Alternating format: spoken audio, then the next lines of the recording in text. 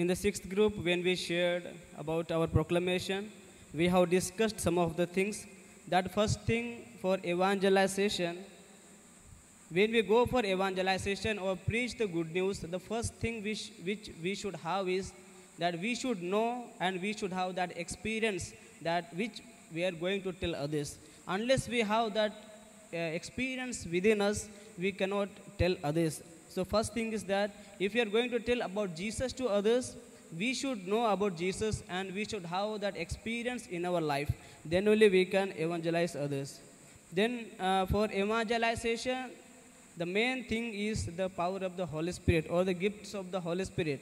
As a brother had said, when carpenter goes to make some carpentry work, he needs a tools. In that way, when we go for evangelization, so we need a proper tools, that is the gifts of the Holy Spirit. Unless that gifts of the Holy Spirit we have, we cannot go and preach the word of God. So that gift of the Holy Spirit we should have as a tools. At the same time, we should have the power of attraction. That is through prayers, through our dealings, through our speakings. That means we should be a good model for others, so that the people may be attracted by our life, by our living, by our prayer life, and they may come to Christ. That is the way of evangelization. Then we have said about Jesus is Alpha and Omega. So Jesus, what he was, he is, and he will be. That means the same Jesus Christ. And about that, we are going to tell the people. Jesus said, I am the way and truth. That when Jesus said, I am, that means he is the word of God himself. That he said. Then when we evangelize to the people, sometimes they may not accept us, sometimes they may not listen to us. And we have to face maybe many persecutions, problems, difficulties.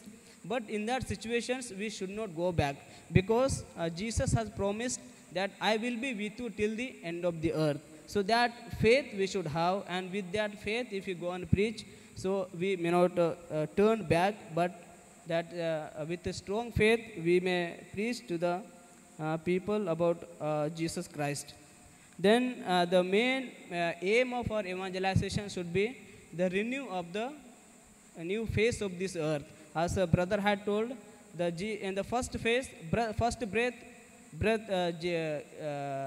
God created the world, and the second breath, he renewed the face of the earth. So that intention or that thinking should be in our mind when we go to evangelization.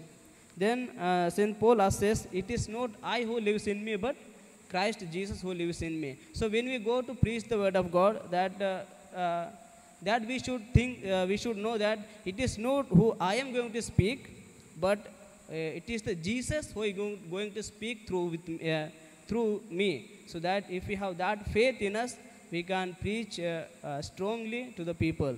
So these are some of the points which we share during our proclamation. And after that, we had a prayer session. So that prayer session also was a wonderful experience for us. We got some strengthens, and we hope we have received the power of the Holy Spirit. So it was a good experience for us. Thank you.